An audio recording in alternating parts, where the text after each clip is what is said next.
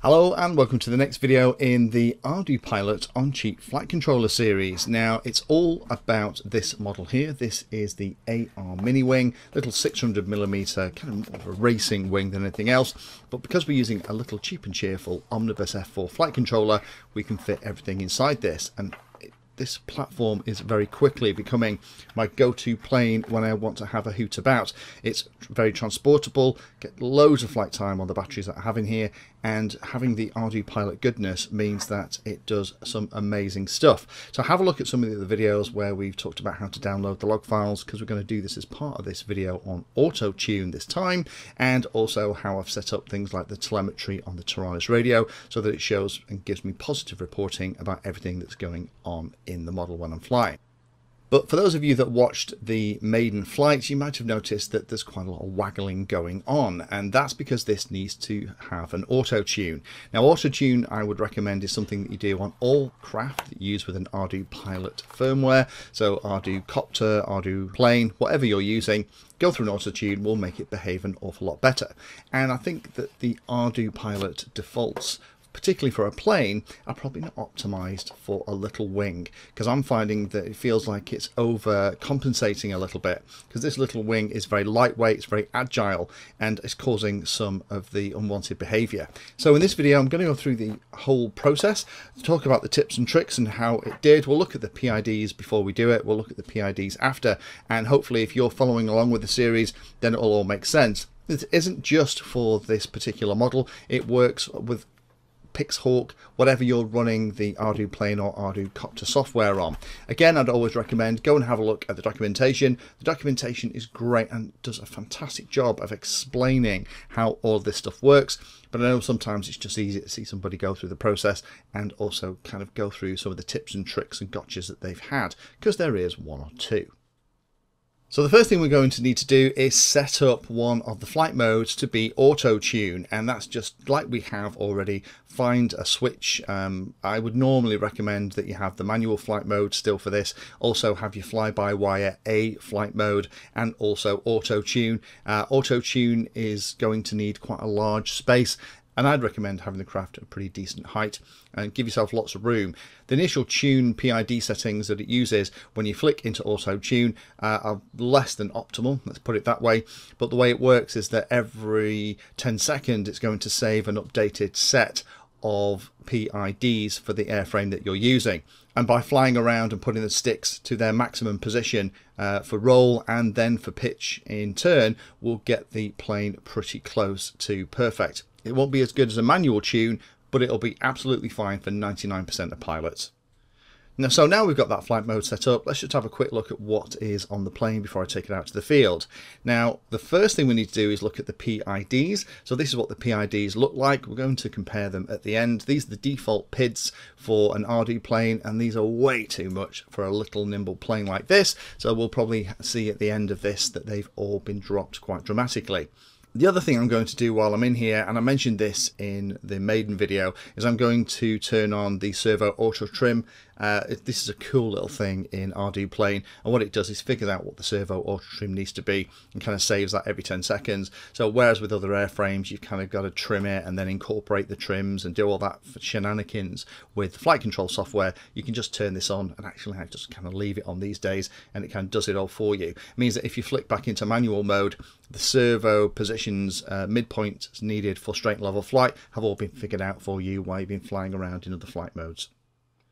So let me show you some footage of how I did it. Go to the field, power everything up. I would launch in fly-by-wire A mode, get it up to a reasonable altitude. Again, make sure you have absolutely tons of room for this, because when you first put it into auto tune it's going to feel very sloppy, and then once it's in auto tune, start to then move the controls. I do a roll first, so I move the control to the maximum right position, then to the maximum left position, and what will happen is the auto tune mode will only allow it a certain amount of pitch and roll movement, so you're not going to immediately start pulling loop-the-loops or barrel rolls. It's quite gentle, and you don't want to keep it there for a long time. You kind of move the control to that maximum position and then hold it for a moment, then move it to the other position, and you're doing that. And what's happening is the PIDs are being tested And the software is iteratively trying to figure out what the PIDs need to be to get the commanded movement and the actual movement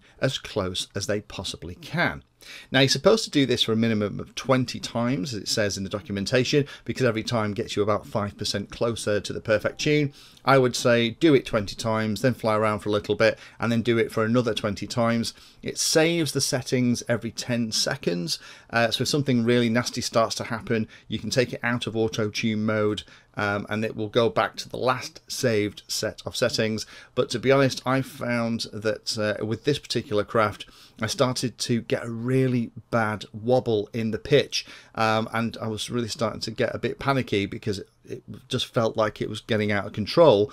But continuing to fly, the flight controller continued to modify the PIDs, and it's settled down. It obviously gone past the point that would work well for the airframe, and very quickly brought it back down. So if that happens, don't panic.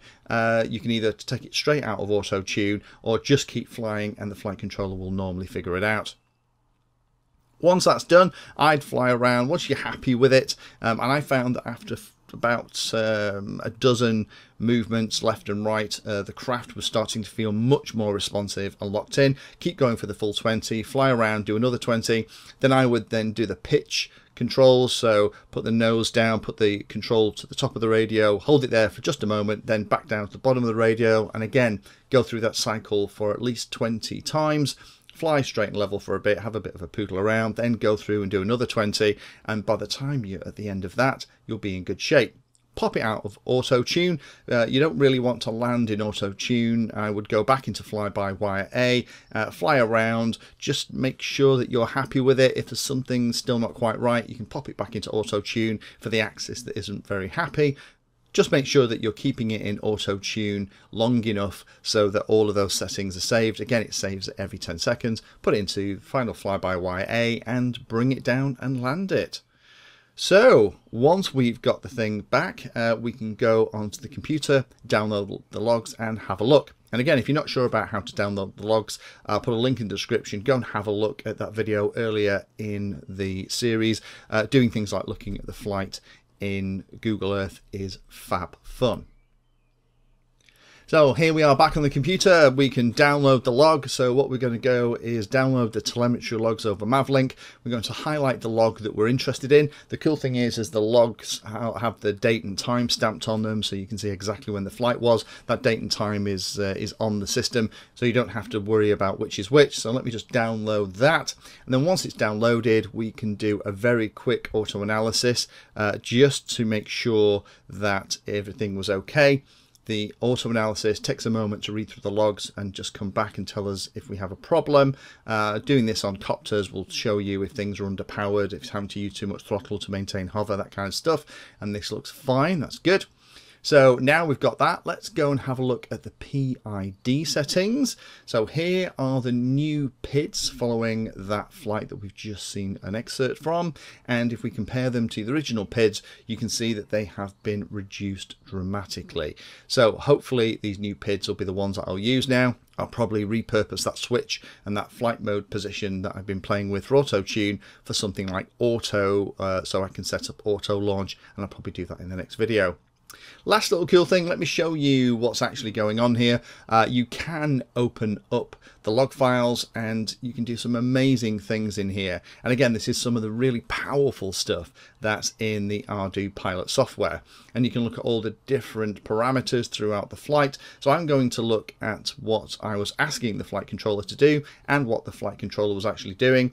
And initially you can see here that the actual movement that the craft is doing versus the commanded movement is way too big. The PIDs are nowhere near where they need to be for such a little craft. And then it iteratively gets better and better and better until it's pretty much locked in. Last couple of things that you need to do once you've got this all working, covered in the documentation. There's a nav L1 period that you probably need to change. It talks about that. And there's also the pitch to serve roll. That parameter controls how much elevator to add in when it's doing turns to keep the nose level. You might need to tweak that a little bit on your particular craft, but now you've got it tuned, you'll be able to see how it behaves as you are flying around. And if you start to turn and the nose is dropping, then you can change that one. But the documentation is fab for this stuff. You can just kind of follow it through. The only thing I'm going to change as well is the maximum angle for both pitch and roll in the fly-by-wire A settings. In a normal larger plane, the defaults are pretty good. With the smaller 600mm agile wing, it feels a little bit too sedate. And there've been a couple of times where I've been flying around and I'm not leaving myself quite enough time to pull the nose up and clear obstacles. So I'm cutting some things a bit fine, so I'm just going to increase those two just to give myself a bit more agility back in that very fun flight mode that you have in Ardupilot.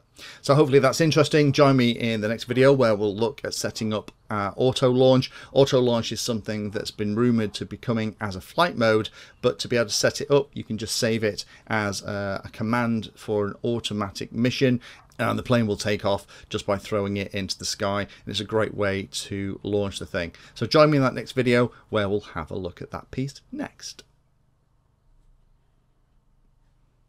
Thanks for watching the video and watching right to the very end. You can find me in all the usual places on social media, and if you like the video and like what I'm doing here, then hit the subscribe button and hit the bell notification icon too. If you really like what I'm doing, you can go the extra mile and become one of my Patreons for access to me directly for support, and also giveaways and regular updates too. If you're looking for particular content, then check out the playlist. I organise all of my videos into playlists, so if you're looking for a particular topic, you can find everything here. If it's called Introduction To, it's designed to start very simply and build on that simple introduction to teach you all about it. If it's called For Beginners, then that is really aimed at people who are brand new to that part of the hobby. You can also search on YouTube for anything that you're interested in using the search function at the top. So iNav Painless 360 will find all of my videos and even the playlists around iNav. So thanks again for watching and happy flying.